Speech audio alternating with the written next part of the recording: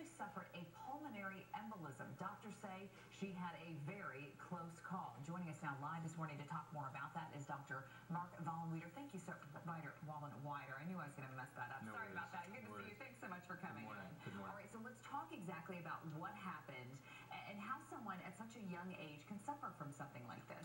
Normally with a pulmonary embolism, a lot of times you can actually get it from your lower extremities. So with her having a cast on her leg, it's very common that there could be injury to that vessel. And about 20 to 30% of those vessels can get up to the clots, goes up to your lungs, and it can be very dangerous.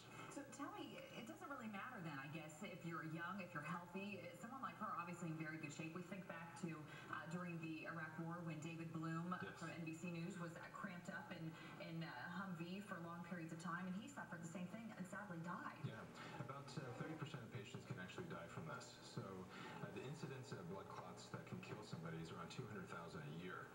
One of the biggest risk factors is being immobile. So a lot of times we say, have you been traveling for a long time? Have you been sitting for a long time?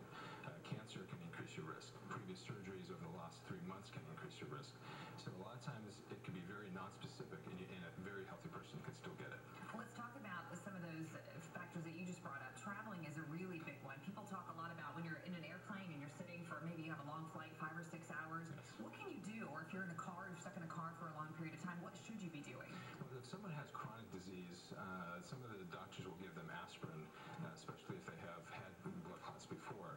The other thing, if you're sitting in the airplane for a long time, pumping your calves, getting up out of your airplane seat, walking around is probably the biggest thing for a normal person, and that would decrease your risk.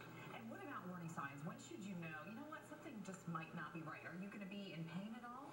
Well, sometimes it is in pain. Most of the patients, about 70% of the patients will have some chest pain, pain when you take deep breaths.